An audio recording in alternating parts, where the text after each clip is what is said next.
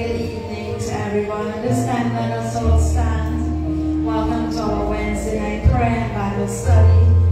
We just want to say welcome to those who will be joining online. Hallelujah. We just like to sing another song. Come, let us worship and bow down.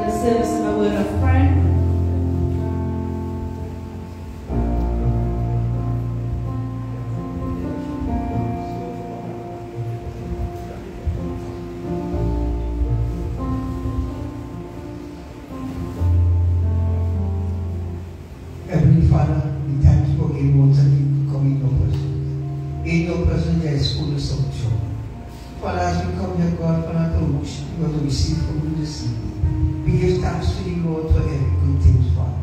Father, those who come in here with their heart open and their mind set upon you to receive from you. Let us come in one accord and believe in your name, God.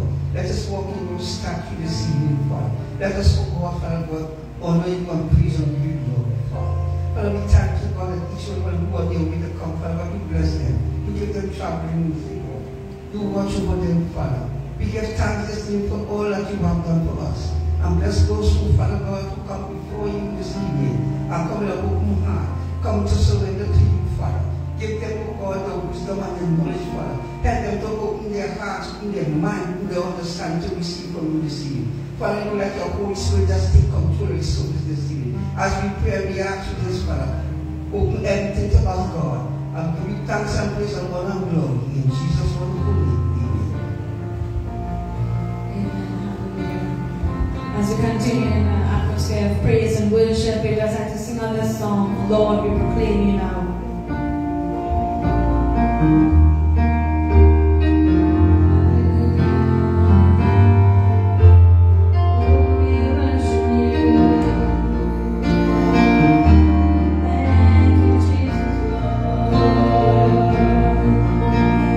Your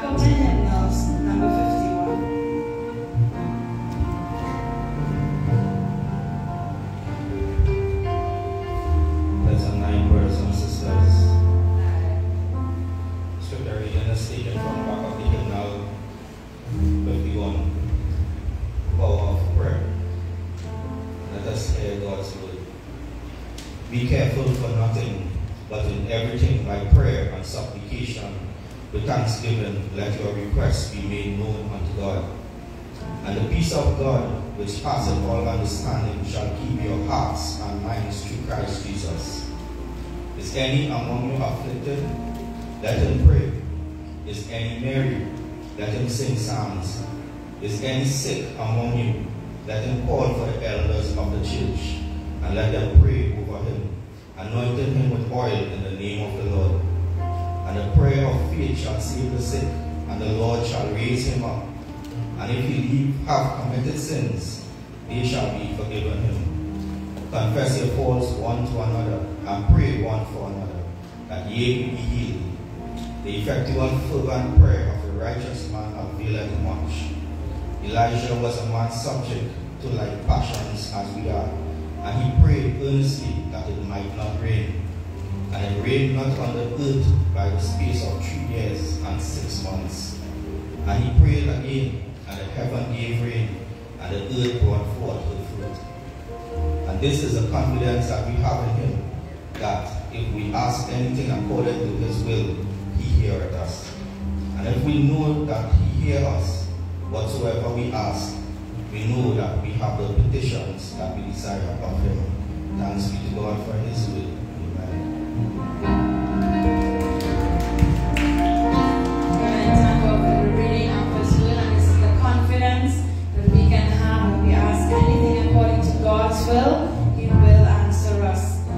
Hymnals, like to sing on this wonderful hymn, "'Tis So Sweet to Trust in Jesus," number 258 in your hymnals. Hallelujah.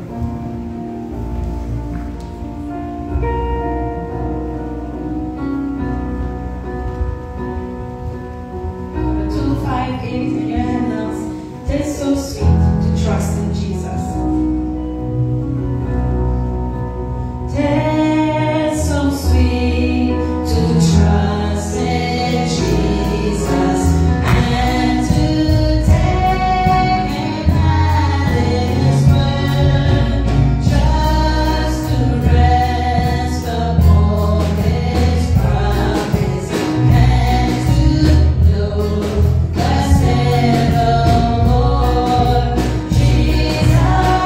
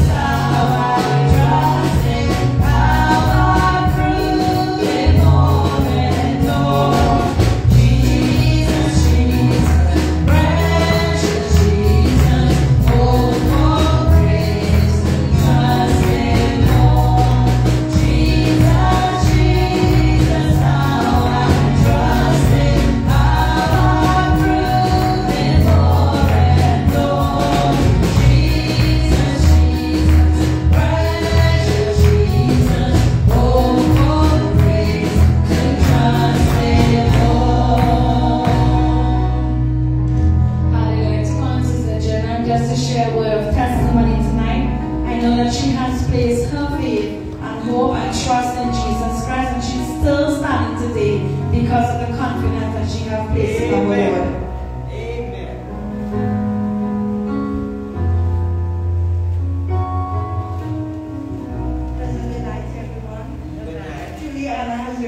What he said is true. My faith and confidence is in my Lord Jesus Christ. Today as I stand, I give God all the honor, the glory, and the praise because he belongs to receive my praise. God has been so good to me. There is so much ups and downs in my life, but I never lost faith one day and say, no, this is the end. This is a stepping stone. All my trials and tribulation that I'm going, I will use a stepping stone. And I'm so happy that I can stand here before you all and let you know that Jesus is coming very soon. Amen. We know that we see it and we can feel it, you know, because I went to the shop there home by me, and all those vans that keep coming, they come empty. Big company like Charles, they are crying out. They don't have this and they don't have that. So I was telling my daughter that I said, Mom, what we already sell for snacks and kids, you know, we have to buy stuff for them that they can afford when the parents give them a little change, you know, because they want me to sell a little catch for $3. A child will really have about $3, you know, so I said, they're coming on time, we will have the money and we can't purchase the goods, we can't get it. So, you know, we just put our trust in God, and God has been so good and he will provide. Amen. You know, he take me out of all my trouble and there is no turning back in serving my Jesus. I look forward to the service and finish up my work. I say, you know, we go to church whether tired or not, we are here because all what Jesus has done for me, all I have to do is give him my praise and my worship. Amen.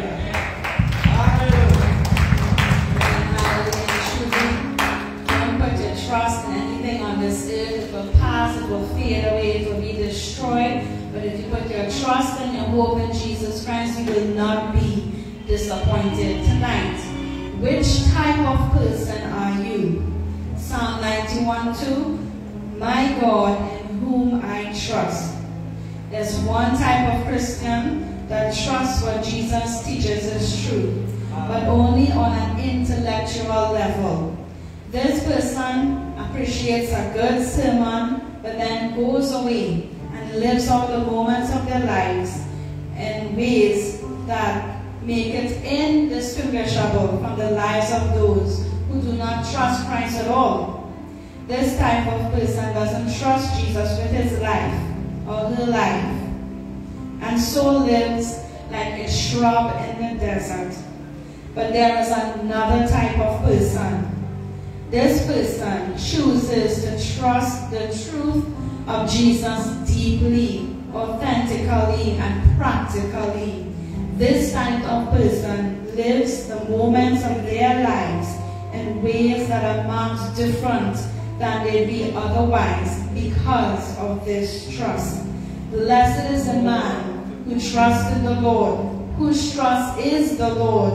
He is like a tree planted by water that sends out its root to the stream. Jeremiah 17:7 and verses 8. When we trust Jesus, when we actually live like we trust him, we then come to life.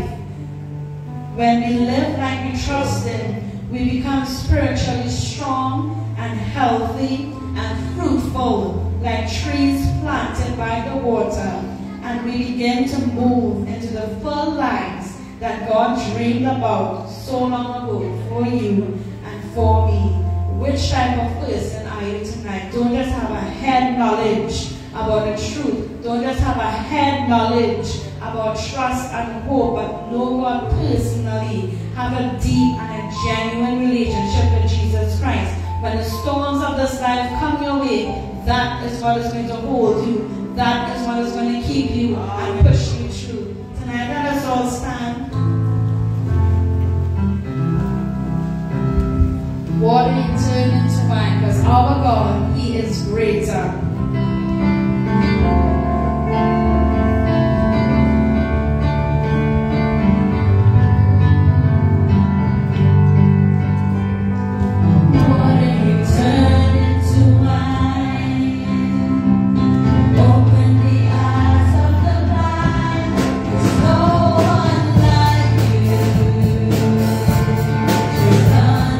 Like you.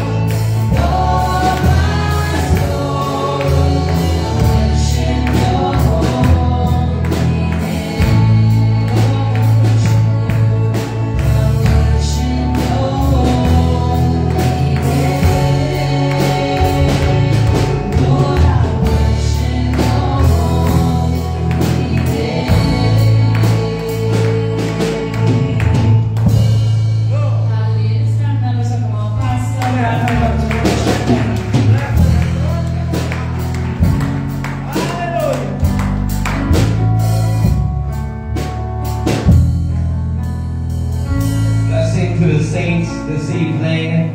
Greetings in Jesus' name. We welcome you to our Power Hour. We are glad that you have chosen to be in the house and have chosen to be online as well. And we are shouting out to some of our viewers right now. Mary Panorama, we trust that you are doing better. I've been much in prayer for you, Sister Mary. God bless you so much. May grace and strength be yours. And also to Rodney Ganesh and his family. Also to Joyce and Tisha Mahis. They are also locked on. And from Guyana, we have Simran and the family. We want to encourage you to send in your prayer request right now. Very shortly, we will be praying for you. Send it in faith and in trusting in the Lord and see what God is going to do. We're turning in our Bibles for tonight's study, and it's coming from the book of Matthew's Gospel. So, having your Bibles, I invite you to turn there and to read with me God's Word, Matthew chapter 26. Reading verses 36 through verses 46. A tremendous, tremendous passage of Scripture. If you are there by now, could I just hear an amen across the auditorium? Amen. Wonderful. Kindly read with me, please. Then cometh Jesus with them unto a place called Gethsemane, and said unto the disciples, Sit ye here while I go and pray yonder. And he took with him Peter and the two sons of Zebedee, began to be sorrowful and very heavy. Then said he unto them, My soul is exceedingly sorrowful, even unto death. Tarry ye here and watch with me. And he went a little farther and fell on his face, and prayed, saying, O my Father, if it be possible, let this cup pass from me. Nevertheless, not as I will, but as thou wilt. And he cometh unto his disciples, and he findeth them asleep, and said unto Peter, What? Could you not watch with me 1 hour? Watch and pray that you enter not into temptation. The spirit indeed is willing, but the flesh is weak. And he went away again the second time, and prayed, saying, O my Father, if this cup may not pass away from me, except I drink it, thy will be done. And he came and found them asleep again, for their eyes were heavy. And he left them and went away again, and prayed the third time, saying the same words. Then cometh he to his disciples, and said unto them, Sleep all now, and take your rest. Behold, the hour is at hand, and the Son of Man is betrayed into the hands of sinners.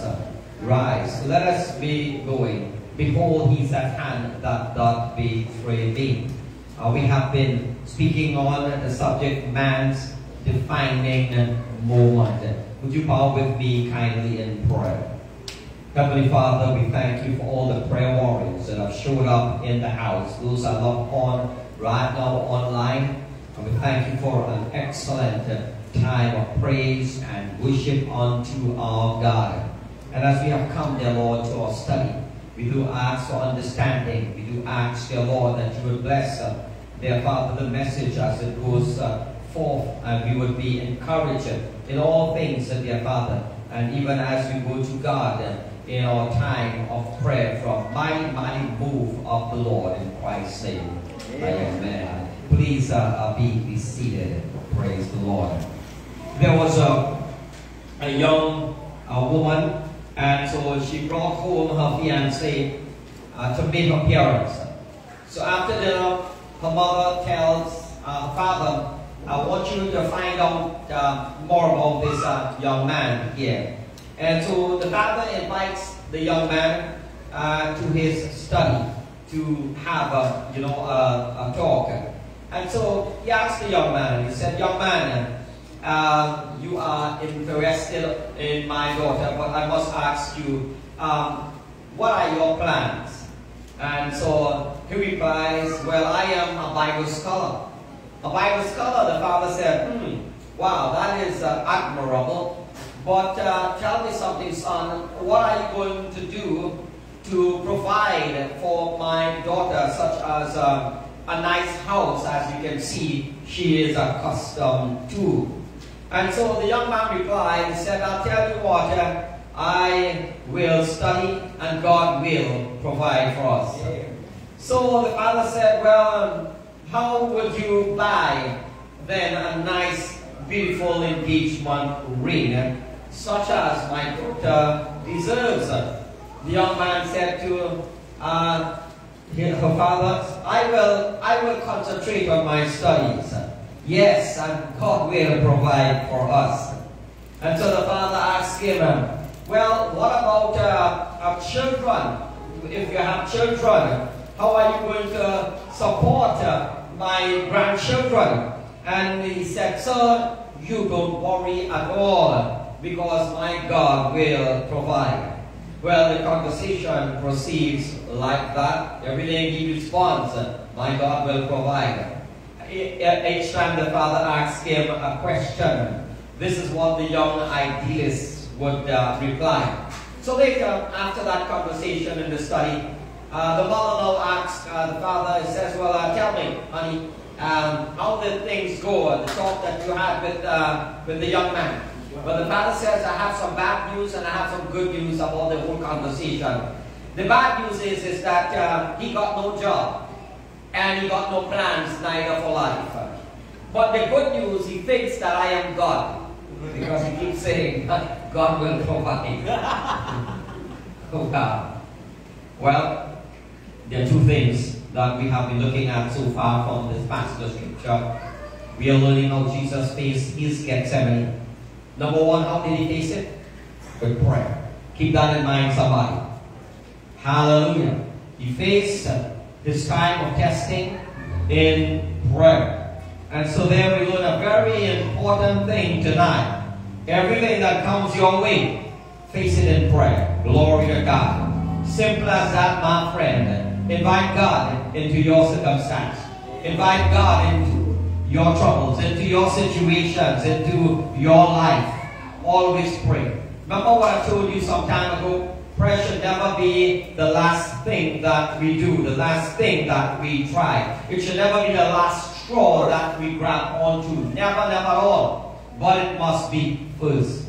Prayer is not a matter of something that is in the back burner. No, my friend. It ought to be in the front. Jesus, throughout his ministry, you would see him praying again and again before every decision, before every work, before every job. In fact, as he initiated his ministry, his public ministry, 40 days and 40 nights, he was there fasting in the wilderness. And he continued in prayer. He faced every temptation, yes, even in selecting the disciples. The Bible says that he was much in prayer for this very special selection. So we learned that Jesus faced his Gethsemane in prayer. The second thing that we learn from our text is that you must surrender yourself to the will of God. What did Jesus say in verses 39? As he prayed, he said, Father, not my will, but thy will be done. Now this is so important for us to understand, because a lot of people are having some trouble when it comes to surrendering their wills to God. Because this will does not want to surrender. From the very beginning, you will see that man decided to do his own thing. Throughout human history, we see that man continues to come against the leading and the direction of the Spirit of God, and he wants to do whatever he wants to do. So this is so important. If we are to experience the power, the anointing of God in our lives and to see breakthroughs, then we must learn to surrender our wills to the Lord. It is said that there are two great days in a person's life. Number one, the day we are born. It is a wonderful day. We all look forward in celebrating our birthdays. Mine is coming up in October. My young friend here, he jumped in the bus just a little while ago, and he stepped in the front seat. And so I said, just tell me again, what is your name? And he said, is it Adrian? Adrian is his name. And I said, how old are you, my son? And he said, 9. I said, well, you're looking like you're 10. He said, matter of fact, Pastor, I'm going to be on the 21st of this month. I'm going to be 10 years. And I know that boy is looking forward and celebrating his 10th birthday. Glory to God. That's a great day. Yes, that's why we celebrate our birthdays. We acknowledge that something great happened and that we were born. I am glad that I am born. Amen. That God brought me into the world. Because my friend, if that did not happen, I tell you, I would have missed out on all of these wonderful things that God has done throughout my lifetime. And I think that the best is yet to come. Don't you tonight? Yeah. Glory to God. God has just begun to pour His blessings upon you and upon your life. Listen, it's going to get better for the child of God. It's not going to be better for the people of this world, I can assure you tonight, my friend. It's not, it's certainly not. But for the child of God, it is only going to get better. So hold on, glory to God. Praise Him in your pain, amen. Give Him glory in your persecution. Rejoice in your trials, hallelujah, because it's only for a short time. We're going to be out of here, amen, hallelujah. The trumpet of God will sound anytime. Glory to God. The dead in Christ will rise from the dead. Those of us who remain unto the coming of the Lord, the Bible says, we will be snatched, we will be caught away. Oh, what a day it is going to be. But the second great day in our lives is not only the day we were born, but it is the day that we discovered why we were born. Hallelujah. That is a great day as well. When you come to the place and discover your purpose in life, we do have a purpose, my friend. We are not here to occupy space. I am not here to occupy space. When God brought me into this world, there was a reason why. Amen. Amen. Otherwise, God would not bring me into this world.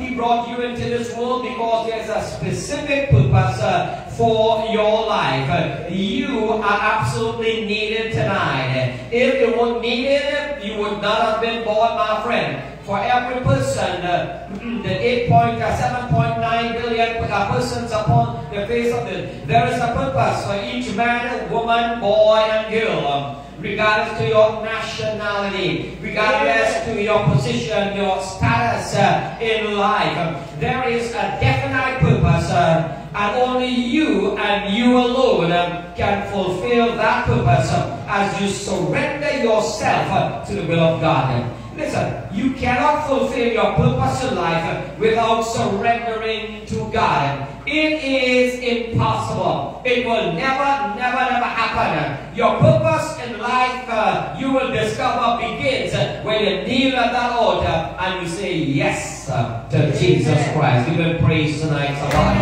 Hallelujah. When you say yes, I want my sins to be forgiven. Hallelujah. Now you're beginning to discover your true purpose and the true meaning in life. That, my friends, and only that, should be the greatest desire of our hearts. Amen. Amen. To know why I am born. To know why that God called me into this world. That should be your quest.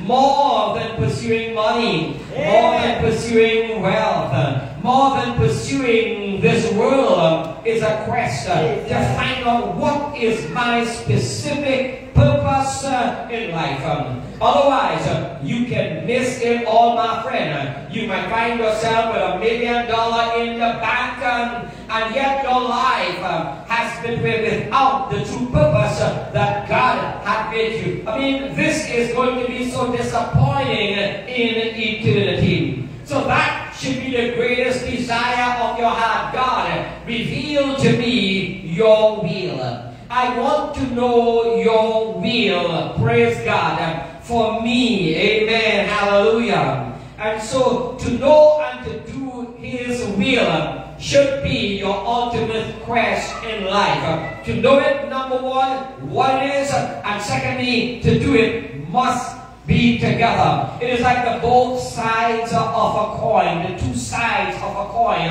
or a dollar, to make it genuine. Praise God, amen. Hallelujah. Knowing God's will and then doing God's will. Some people know God's will. They know what God has called them to do, but they refuse to know that God has called them to repentance. And this is the first will of God for every man to repent. People know they should repent. They know they should turn to God. And yet they resist it as long as possible. They want to spend their whole life living for the world and for the pleasures of this world. And they say, when I am old and gray and tired, yes, and about to resign, then I will do God's will. But my friend, you are playing Russian roulette with your soul, my friend. Because you don't know when you are going to slip away from this world. You don't know when you are going to pass. And the Bible warns, he that is often being corrected. In fact, the King James says, often being reproved, will suddenly be cut off. And the Bible says that person that often hears the voice of God speaking to them, repent, repent, and they continue to harden their neck, to be stubborn as a mule, as a donkey. In other words, the Bible says sudden destruction comes upon them. In other words, there will be not even a moment to repent. Not even like the thief on the cross, who was dying in his final moment. He was still able to say, Lord Jesus, remember me when you come into your kingdom. And he was saved just in the nick of time. But people who are often corrected of their sin and their shame, their immoralities, yes, and their idolatries and their rebellion. Often they are reproved about it, but they continue like a stubborn mule. No, I refuse to surrender myself, to submit myself to the will of God. The Bible says they risk, yes, their soul suddenly being taken. There are people every day in the world experience sudden death. I know that we have some games about that, sudden death, all right? And they don't even have a chance. You're in that vehicle, that maximum, and right away, bam, there is an accident, and immediately your life is snuffed out. You did not even see it coming. You did not see death coming. You were not in a hospital bed there for a day or for a month and going through a pain, and the doctors are saying you might not make it. No, you did not have the privilege of that. Because why? Because you continue to spurn the love of God. You continue to harden your heart and will not submit. George W. Truett said one time, and these are very profound words I share with you. He says, to know the will of God is the greatest knowledge. But to do the will of God is the greatest achievement. And I want to stand by him with those words tonight. I hope you would stand as well. Because I tell you, it is dead on target. The greatest accomplishment in your life is not to be the manager of a company. It is not to be the president even of a country or the prime minister of a country, my friend. No, that is not the greatest achievement. The greatest achievement is not to conquer the highest mountain. The greatest achievement is not to win the gold in the Olympics, my friend. No, the greatest achievement is not the accolades that we, gather throughout our lifetimes. No, the greatest accomplishment is not you building the biggest mansion that there is, or driving an Audi, or expensive vehicle, $1 million vehicle. That is not the greatest achievement. The greatest achievement is not passing all your subjects and you have made ones or they have you are distinguished ones. No, that is not your greatest achievement. It's not passing to the school of your number one choice. It's not your greatest achievement. It is a great achievement, but it is not your greatest achievement, my friend. Because you can have all those things. You can pass for your school school of choice. You can ace every subject. You can have distinction after distinction after distinction. Hello, somebody. And yet, in the eyes of God, you have not at all accomplished the greatest achievement in your life. The greatest achievement again. Hallelujah. The greatest knowledge is to know the will of God. The greatest achievement is to do the will of God. I love that. Praise God. Hallelujah. You know, Jesus is the epitome of this in every essence of the word. Because there is literally no greater example to be compared than our Lord Jesus. He is the ultimate example. And if you are looking for a good example, the best example, I submit to you Jesus Christ. Praise God. And those that follow the Lord are great examples as well too. Amen. Anybody that follows Jesus, truly follow the Lord, you have no problem. You can follow them. You will never go wrong. As long as that man, that woman is truly following Christ and is not selfish and is not self-ambitious, but all that they are living for is to do the will of God. There is no self-praise in their ministry or in their life at all. No, they are humble. They give God praise and give God glory. Amen. They are not seeking to build a personal empire for themselves. I tell you, if a man or woman is truly following God, you have no fear. Follow them. The Apostle Paul says in Ephesians 5:1, he said, "Be ye followers of me, even as I am of God." Amen, somebody? So Jesus is the epitome. Amen. Hallelujah. When it comes to doing the will of God, not only to knowing, but to doing the will of God, he is our chief example. Because he knew what God's will was for him. Coming now to the end of the earthly ministry. Seeing in the Garden of Gethsemane as our text, we have just read our text. He knows very well what awaits him, what is in front of him. He knows every detail of the pains that he will go through and the agony that he was going to go through. No mortal man could go through what the Lord did and survive. No, my friend, that is why God sent Jesus Christ. That's why heaven came to earth. Praise God, amen. Because no one else could have done what Christ did. And so knowing fully well, what did Jesus do? He said, "Not my will, but thy will be done." He surrendered to something that was totally unpleasant. He surrendered to something that was painful. He surrendered to something that was gruesome, something that was shameful, something that would belittle him. Yes, something that was a total disgrace. I've told you before, no Roman citizen was ever crucified.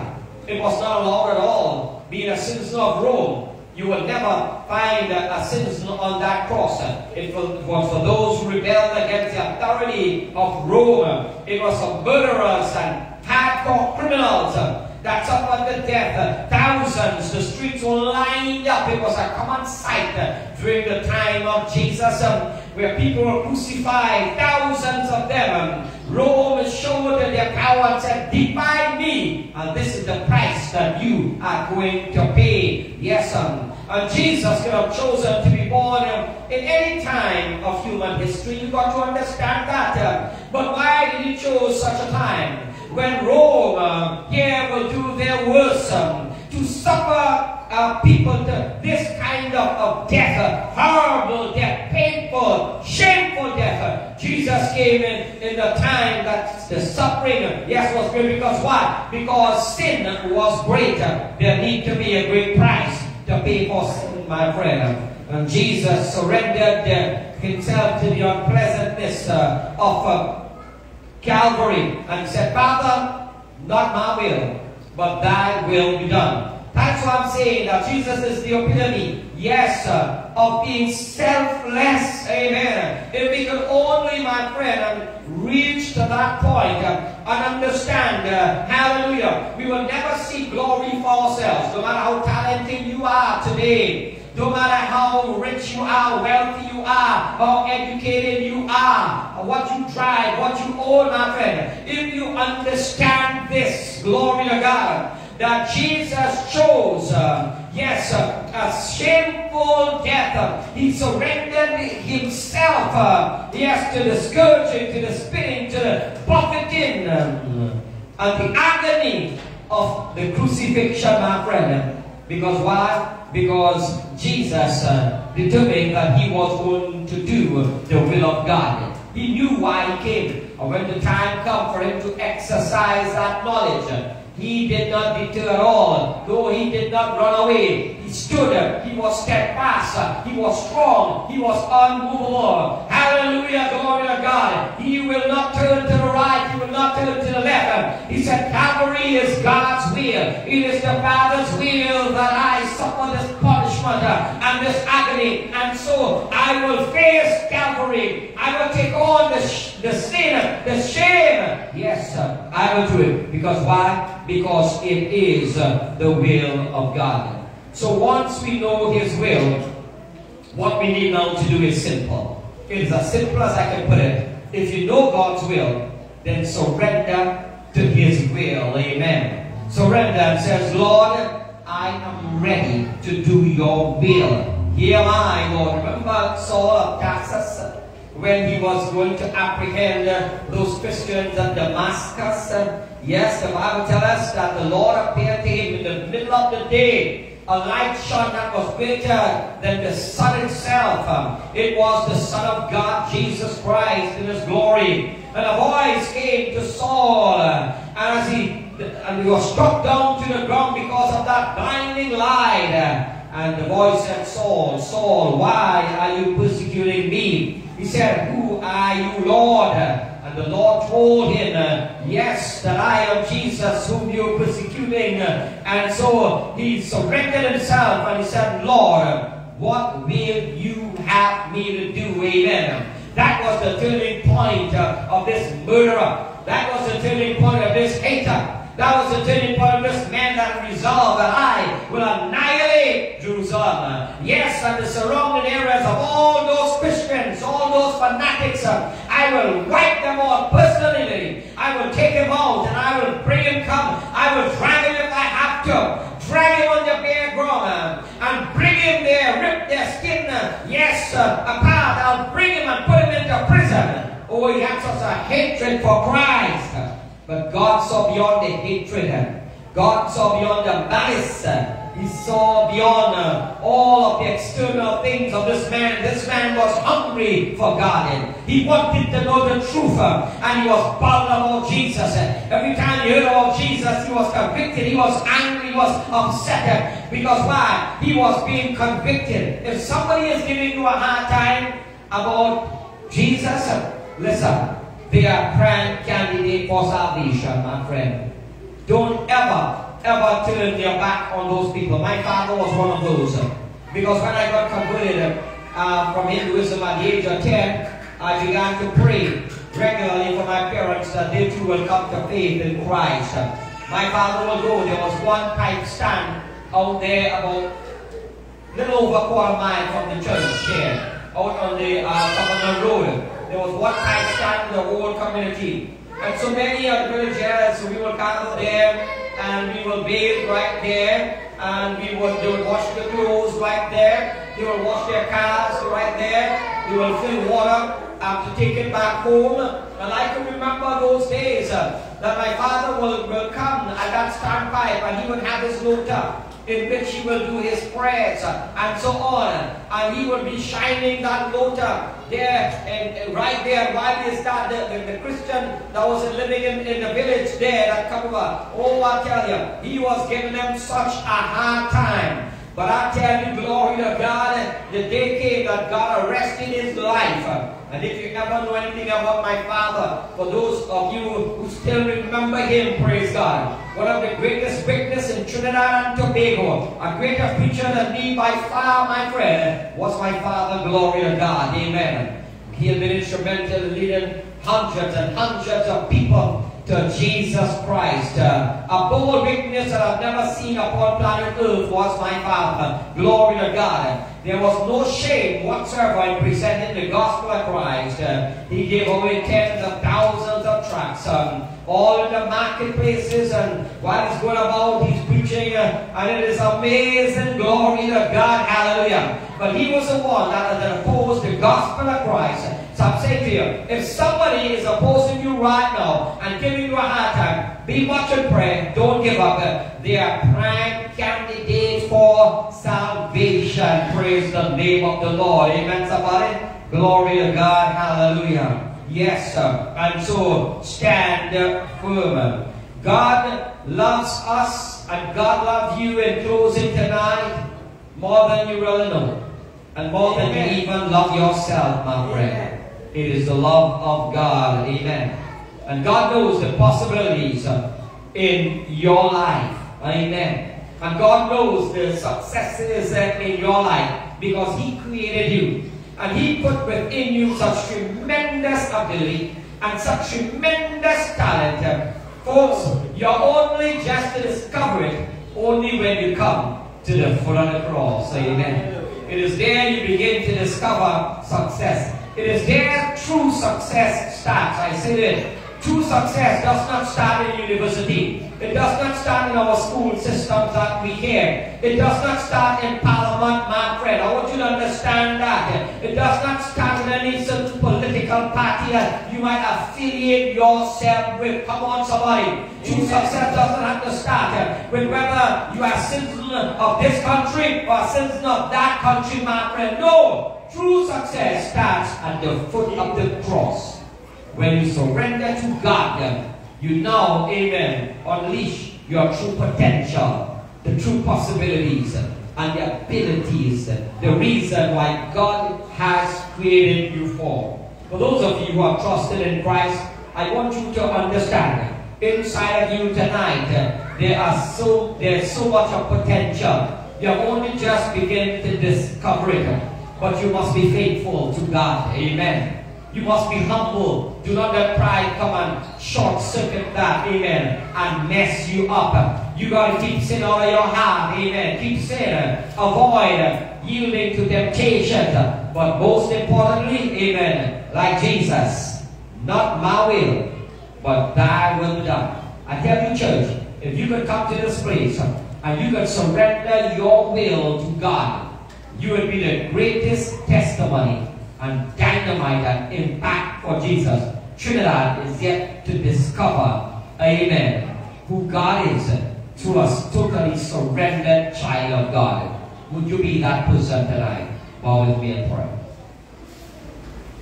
Heavenly Father, we thank you for this awesome message coming from man's defining moment. Hallelujah.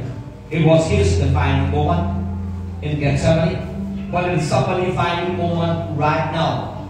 Right now as they're online and as they're in the house. Because their Lord, in front of them is a world of possibilities and success as never experienced before. Glory to God. Greatness is staring someone right now in the face. Smack middle in the face. Glory to God. Hallelujah. If they would surrender their wills to God.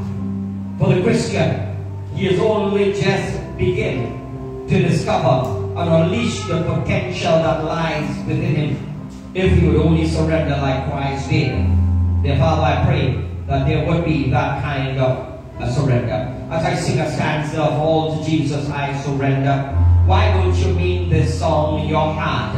It is a song of dedication. Glory to God. Hallelujah. And then we're going to pick up that prayer request that was sent in. Lord, to Jesus I surrender all. To Him I freely give. I will ever love and trust Him in His presence daily live. I surrender all.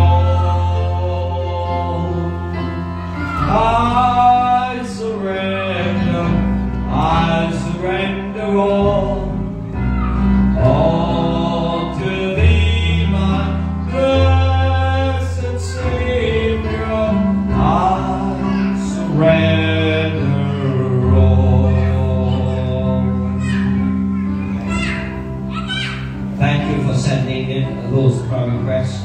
I will ask our church to pray with me tonight. And Rodney wants prayer.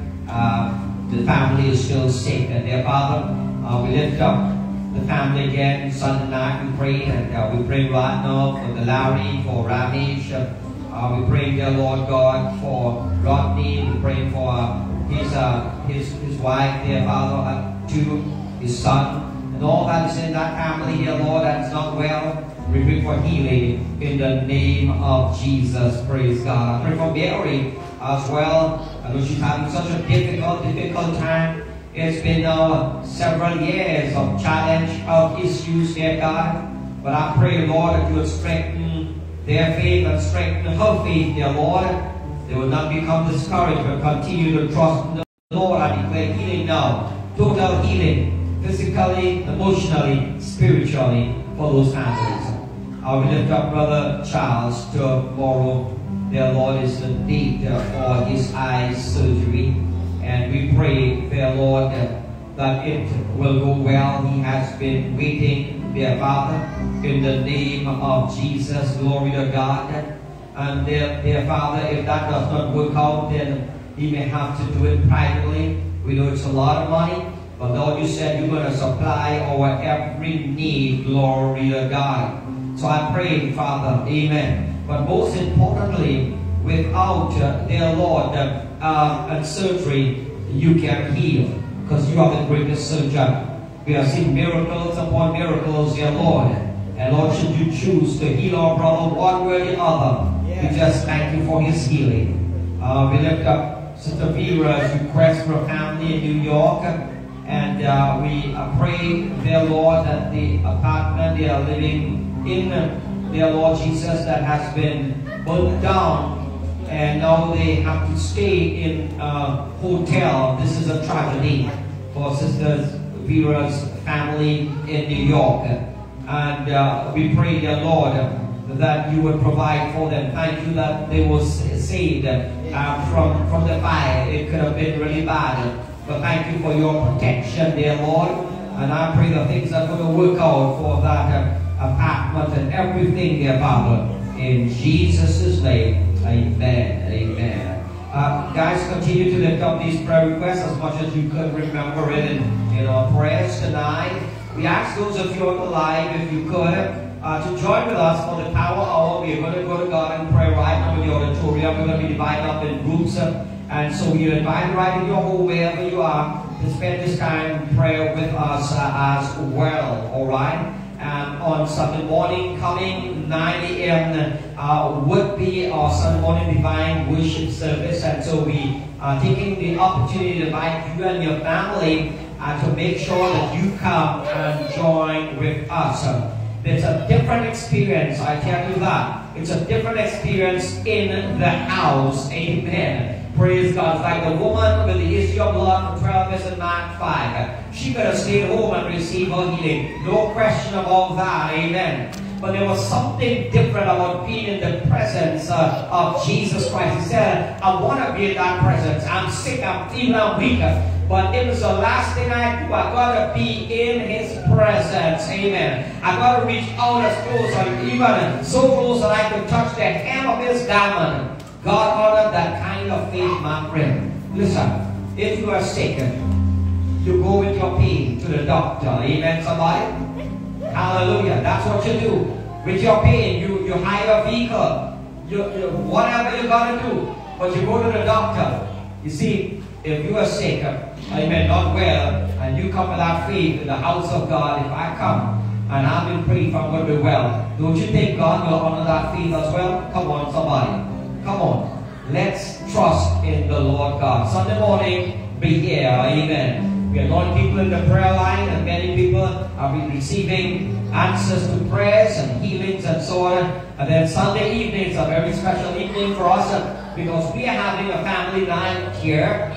Sunday evening, a great family night. And we are celebrating that family night with a movie, alright, with a message in it, with a moving message in it. So we encourage you to come on this Sunday evening at 6:30 for that. Praise God. We will keep you all informed of the summer holidays, all that has been planned, the vacation Bible school, family day at the church, and all of that. Glory to God. Excited. I bid you good night in the name of Jesus for those of you who are in line. Praise the Lord. Let's bring up quickly.